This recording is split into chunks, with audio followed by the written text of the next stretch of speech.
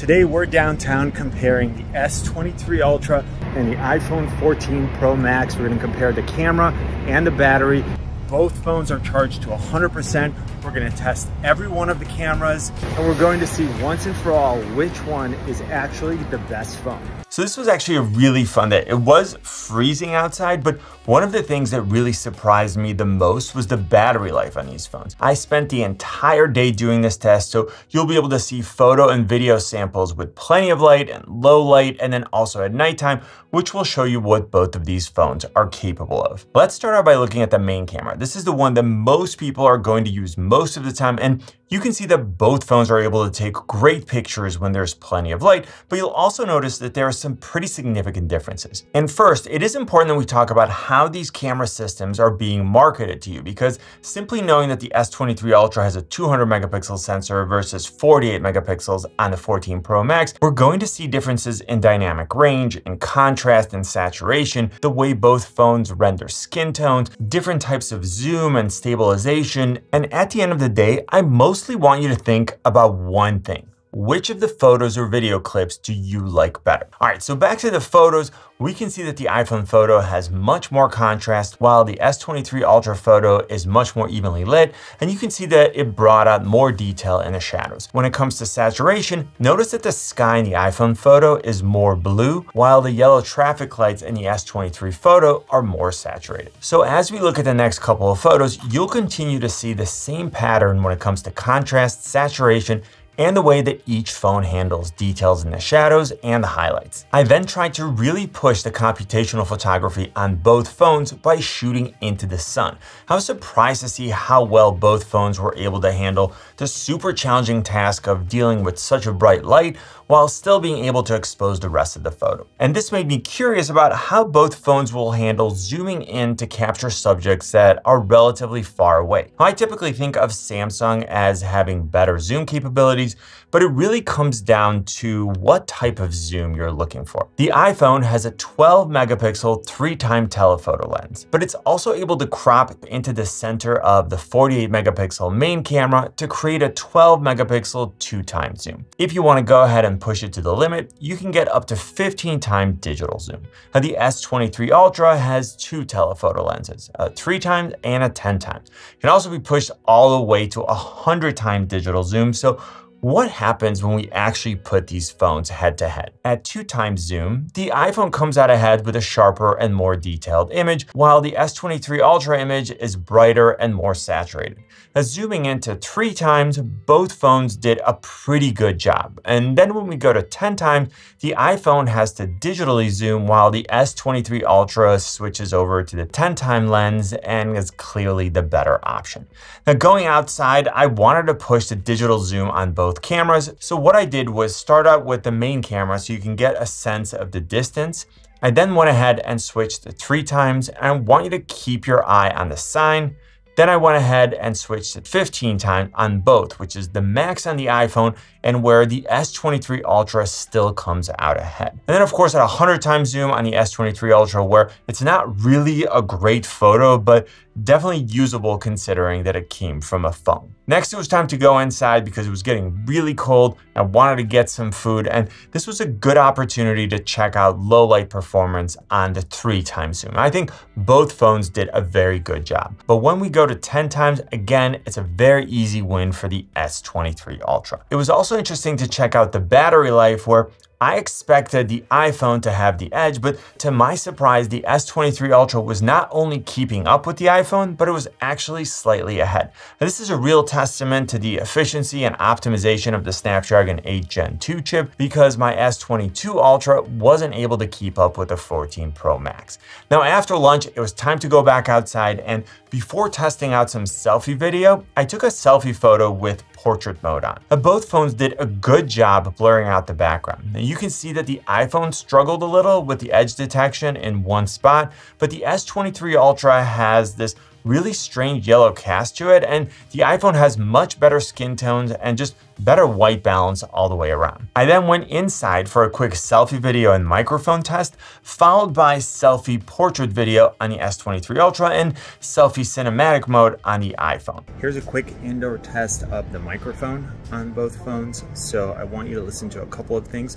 Number one, how my voice sounds, and then number two, how much of the background noise it's actually picking up. Here's cinematic video with both phones. Just to give you an idea of how much the background is being blurred, and also the exposure on both phones. You can see this is in pretty challenging lighting conditions. So I'm in direct sunlight. It has to expose the bright side of my face and the dark side of my face. So this should give you a pretty good idea of how both phones handle cinematic mode. Quick note, my eyes tear when it's cold outside, and that's why it looks like I'm crying. Now, if you go back and watch that clip again, you'll see that the S23 Ultra is more contrasty and it's much more true to real life. The iPhone evened out the lighting on my face and also added a good amount of skin smoothing. And here's cinematic mode, and when I'm more in the shade, so this is an easier exposure for both phones because it doesn't have to deal with as much sunlight as we did in the previous shot. Now, another important aspect of video is stabilization, especially when you're walking around and the camera is moving. The good news is that even at a brisk walk, both phones are able to provide nice and stable video during the day and even at night, as you'll see more of later on. But what about when you're running? Well, there's a few things to consider here. And the first is which camera you're using. So all things being equal, a wider angle is always going to look more stable because relative to the movement, the objects are smaller and farther away. Now, if you want to add more aggressive electronic stabilization, you can turn on what Apple calls action mode and Samsung calls super steady. Now, this is going to apply an additional crop regardless of which camera you choose because both phones use the additional pixels around the edge to reframe the image while compensating for camera movement. Now, I'm curious to know what you think. Which one had better stabilization in regular mode and which one was better with the additional electronic stabilization? Now, beyond the image quality, it's also important that we talk about what it's like to actually use the camera apps. The iPhone has a relatively simple app. It offers different modes like cinematic video, slow motion, time-lapse, panoramic, and portrait mode, and overall the app is reliable, easy to use, and extremely responsive. But the S23 Ultra definitely has more features. We've got Pro modes for both photography and video in case you want to manually control things like aperture, shutter speed, exposure compensation, focus mode, and white balance. There's Expert RAW if you want to capture raw images and then have more flexibility when it comes to editing. And we have Director's View, which is super neat. All right, so this is Director's View. So as I'm recording, and I want to go from what I'm showing you now, I then want to go ahead and click on another one of the cameras so I can zoom in, I can punch even farther in. I can also switch this around, so now I'm here and you're seeing the other camera there. So that's a great feature if you're vlogging, or even if you're at something like a birthday where typically the person that's holding the phone is not in the video.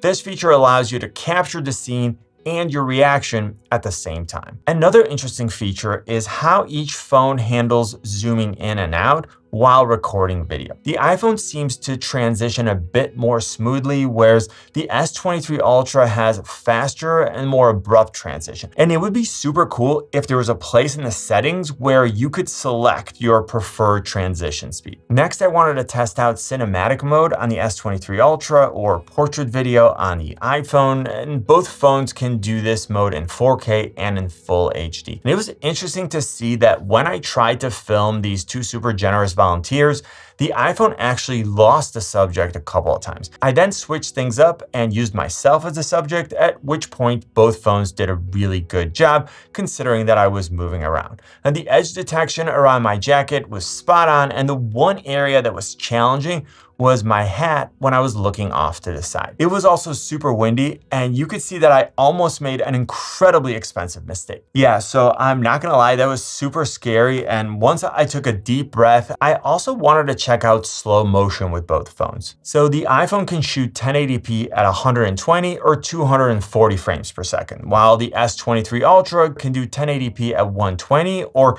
if you want super slow-mo, you can record for about 17 seconds at 960 frames per second, which is pretty cool. Now, another area where it's great to have plenty of light is macro photography. And while it's not really something that I do a ton of with my phones, I tested both of them and the results were that the iPhone let me get closer and it created sharper and more detailed images. So at this point of the day, I'm absolutely freezing and I decided to go home for a couple hours until it got dark, which would let me warm up, check out the battery life, and take a couple of photos of Mac. Now, once I could feel my hands again, I was shocked to see that the S23 Ultra had actually pulled even farther ahead of the 14 Pro Max and now had a pretty sizable lead in terms of battery life. On the other hand, I was not at all surprised to see that Mac is still super cute and yet was visibly upset at the fact that she wasn't allowed to come along on my adventure. It was interesting to see that the iPhone actually focused on her eye while the S23 Ultra focused on her nose, but I'd have to do more tests with her laying still to see if this is a pattern or just a one-off. Once it got dark, I packed my bag to take some low light shots indoors and then some night shots. The first thing I noticed is that the S23 Ultra night shots were brighter regardless of which camera I was using. The two main cameras were closer, but the S23 Ultra brought up more detail in the shadows and somewhat artificially brightened the sky to where it looked brighter in the photo than it did in real life. But when I zoomed in to 100%, the iPhone photos were slightly sharper and more detailed. I also took a quick shot of the moon, just handheld, and it's really no contest here. The S23 Ultra easily comes out ahead. Next, I went inside and took some low light photos to test out the detail levels. Now, both phones are sharp in the center, regardless of which camera you use. With the ultra wide, you can see that the S23 Ultra is sharper as you move closer to the edge. And the same is also true for the main camera, again, when we look closer to the edge. At 2x zoom, I'm actually going to give the edge to the iPhone because, as we mentioned, it's able to simply capture the center of the 48 megapixel sensor and generate a 12 megapixel image rather than starting out with a 12 megapixel photo and then having to zoom in. When we get to 3x zoom, it's a bit of a mixed bag. There are a few areas where the iPhone is sharper, but overall the S23 Ultra again edges it out.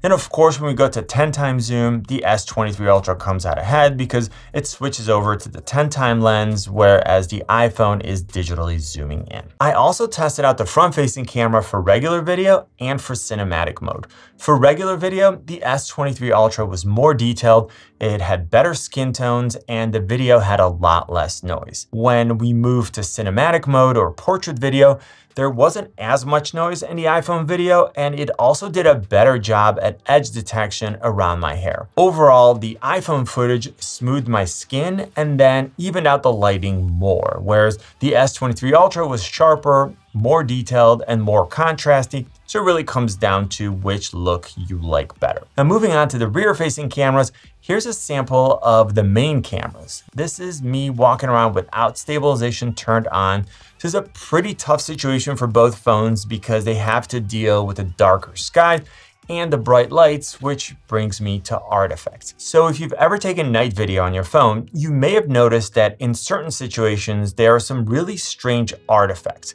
In this example, they do exist in both phones, but they're much more pronounced in the iPhone footage. So as my day came to a close, I took a final look at the battery life on both phones. And again, the S23 Ultra was way ahead with 29% left versus 14% on the iPhone. Both phones were on for the entire time that I was shooting with the camera app running, and they were not charged at any time during the day. So before we come to a final verdict, we do have to consider the price. In the US, the official prices on the Apple and Samsung stores are $10.99 for the iPhone and $11.99 for the S23 Ultra. But you could typically find better prices by using the links in the description. I also know that in other countries, the iPhone 14 Pro Max is a lot more expensive than the S23 Ultra. So let me know in the comment section where you're from and what these phones cost where you live. All right, so ultimately, which phone is better? Now, the iPhone has certain advantages when it comes to video. It has a more reliable and responsive camera app. It did a better job with macro photos, had more consistent white balance in portrait mode, and whether you prefer the more contrasty look of the images is a personal preference. And at the same time, Samsung really impressed me with this year's upgrades. You may look at this phone and think that it's just like the S22 Ultra, but with a high resolution sensor, 8K video, which you can now shoot at up to 30 frames per second, a more powerful and efficient chip with better battery life than the previous model, and with a host of powerful camera features like director's view and single take, the S23 Ultra is an incredible phone. Now you should check out this phone comparison. Click on my face to subscribe. You know what I always say, buy it nice or buy it twice. Good luck and see you soon.